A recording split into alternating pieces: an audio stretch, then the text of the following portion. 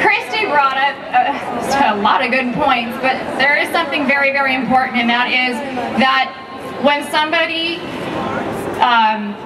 experiences sexual violence, it is not isolated to just that day. There is still pain. There is still pain that lasts. There's pain for the family members that love these survivors. And so today is great. This crowd is great. I mean, yeah. And you know, I get some sense of peace and healing from the experiences I've had, and I'm sure a lot of people are going to take that away, but there's a problem. When you leave, this crowd is not going home with you.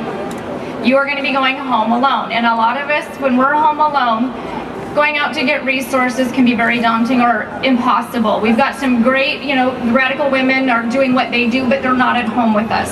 So I'm going to give you one resource that is for you. It's super, super easy. It's part of your self-care toolkit because, as Christy mentioned, PTSD, you know, not very many people can survive that kind of a situation and not come out with something. And so it's a website. It's called PTSDforums.org, and when you are alone, there is a big community of people there. If you do not have support, if you are not getting help, if you are still just waiting for it to go away, at least click on a website.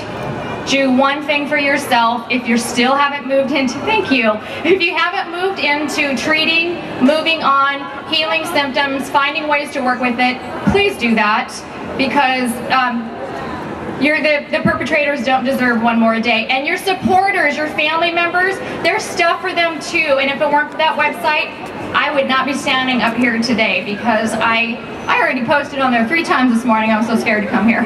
So I'm just going to ask you guys to do some self-care besides the bigger political things. And Robin, was it Robin or Jesse?